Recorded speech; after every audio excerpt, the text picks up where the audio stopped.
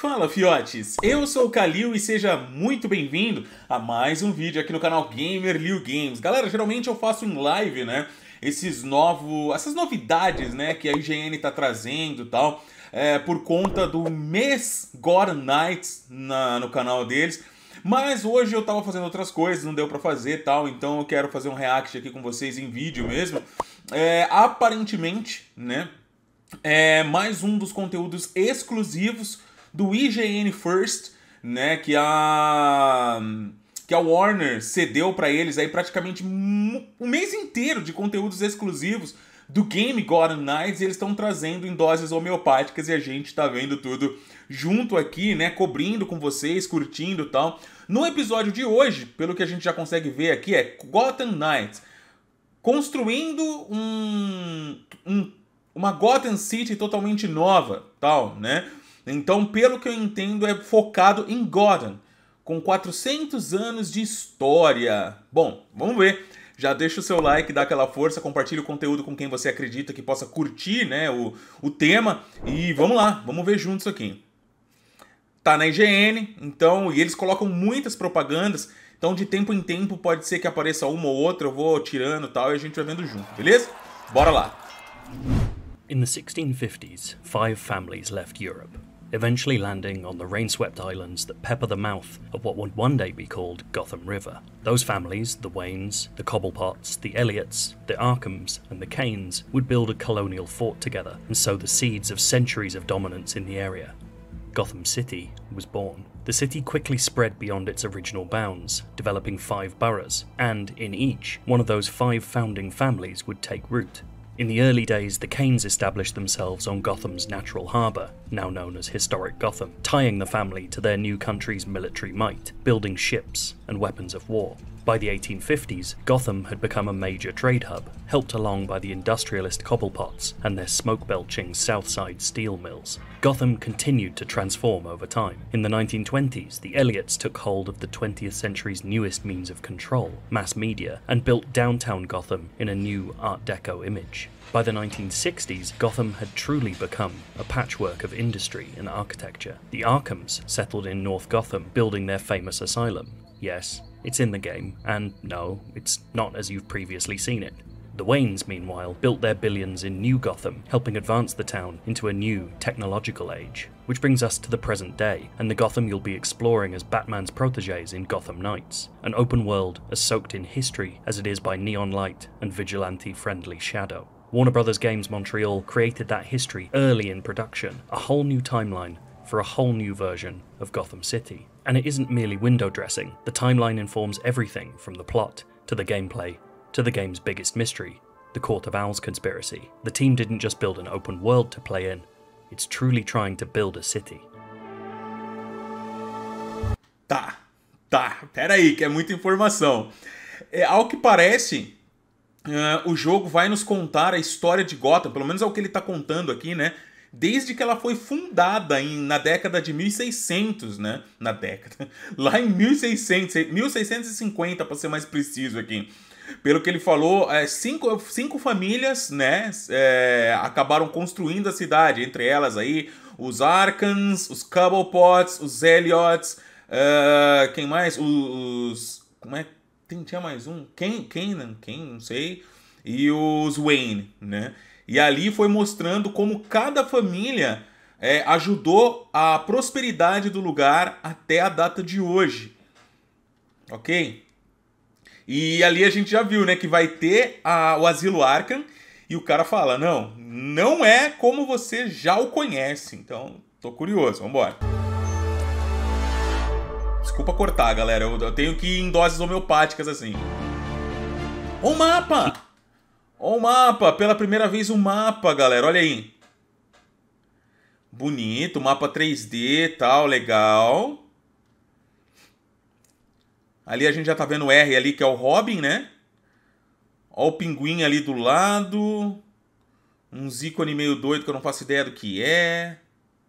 Nossa, mano, eu tô muito hypado pra jogar isso, galera. Na moral, quero mesmo. Key to this take on Gotham are those 5 boroughs and the worldview of the families that historically controlled them. So for us, the 5 boroughs, it started with the families. The families moved there, they built imposing structures within those districts. So then we build around that to where the identity for those districts really is based off of that family. Within those boroughs, the team tries to tell stories without simply having someone speak them out loud. If you visit a city in real life, it's hard to tell some of that history. So because we're making a game, really what we want to do is kind of obviously reveal some of that stuff. So there's a lot of areas that are kind of stuck in time, you know, like even something as, you know, kind of generic as construction, like it becomes interesting when it's halted construction, or it's now abandoned and overgrown, or it's ruins. You know, all those things are more interesting for the player than, you know, just a modern city. So we tried to have a lot of those areas where it's almost stuck in time, so the player can really experience what it was back then a little bit too, and see how the city evolved. Olha aí, cara. Eles construíram a cidade de Gotham, meio que tematizada, né, em 5 bairros, e esses 5 bairros espelham as 5 famílias. E tem alguns lugares das cidades que eles deixaram meio que parado no tempo, como se fosse lá de 1600 e pouco, 1800 e pouco, pra gente ter aquela sensação de que tá meio parada no tempo, como é mesmo uma cidade real, né? Numa cidade grande, por exemplo, você encontra coisas tecnológicas bonitas e tal, mas se a gente andar, vai achar coisas que realmente parecem ter parado no tempo ali. E é isso que eles fizeram, aparentemente, nesse game. E ele comentou que muitas das vezes a gente vai estar em um lugar que não dá nada para ele, e fuçando aquele lugar a gente vai encontrar coisas bem interessantes para se explorar. Já gostei. The team has historical and gameplay basis for every new environment. Take the Cauldron, built into the Cobblepot's lower Gotham area. We always would like to tell a story with every borough, and there's one specific one that is not necessarily related to the family, but is an effect of some of the projects that those families undertook, which was a mining operation that happened in a riverbed. So they decided to wall off 2 sides of a portion in the water, and they dredged it for mining operations. It would attract workers for the mining operation. It was low-cost housing. It remained like actually a slum. The Cauldron's history is written into its walls, with tumble-down buildings and cramped, unplanned streets, all set in the shadow of the more prosperous districts around it. But all of this is a distinct gameplay choice too. This spot is kind of like a transition area between the financial district and the south side. So we have like 2 very different themes, while being in a 3rd theme that is very organic, has a complete different way for the player to navigate over. It's a lot more parkouring. So the player always has the choice to pick the best tool and the best navigation route to be as efficient as possible. And with different neighborhoods that give you different experiences. This interplay of history and gameplay can be seen across the city. The once beautiful Robinson Park is a symbol of the city's decay, but it's also an open space where your usual stealth tactics may no longer work in the same way. The enormous Elliott Center is a literally gilded reminder of the family patriarch, complete with a museum exhibit about the family inside. And it's also a complex, multi-layered bit of vertical level design built to house the Mr. Freeze boss battle later in the game. And it's not just that timeline that acts as history here either. While this is a new take on Gotham, it includes many references to the comic books it's drawing from. Of course, there are buildings you'll know, right down to deep-cut references like Noonan's sleazy bar from Garth Ennis's Hitman series. But the very fabric of Gotham itself acts as an Easter egg in places. Perhaps most interesting is that this Gotham has a public history and a secret history. We already know the game will center on the Court of Owls, a shadowy, manipulative group born of the founding families. Gotham itself will reflect that conspiratorial past too. One of the things that we love about the Court of Owls, aside from the fact that, you know, that it's a new, fresh addition to the Batman canon, is that they represent a threat that is so embedded and so intrinsic to Gotham City that even Batman doesn't know about it. And the notion of a threat that is so intimately tied to a city that he considers to be his city, that he knows like the back of his hand, that he's been patrolling for, you know, literally decades at this point. That's a very intimidating and scary idea. With that in mind, what we knew is that we needed to give you a sense of Gotham's history in order to be able to show all the ways in which the court is embedded in that. that feeling that Gotham is kind of an adversary and that Court of Owls is the embodiment of that, the personification of it. The phrase commonly used at the studio for this is that they didn't just build up, creating those hugely visible landmark buildings and stories for every new district, but that they also built down. We started to imagine how the form of the city could be affected by that, and it started kind of helps suggest a geography, an urban geography to the city, going all the way back to like the late 1600s. And then we started to think, okay, well, what were the major events in history that they would have reacted to? You know, is it the Revolutionary War? Is it the kind of exploitation of the West, like the building of the railroads? Like all of these ideas became part of that conversation and allowed us to kind of build layers of accreted history.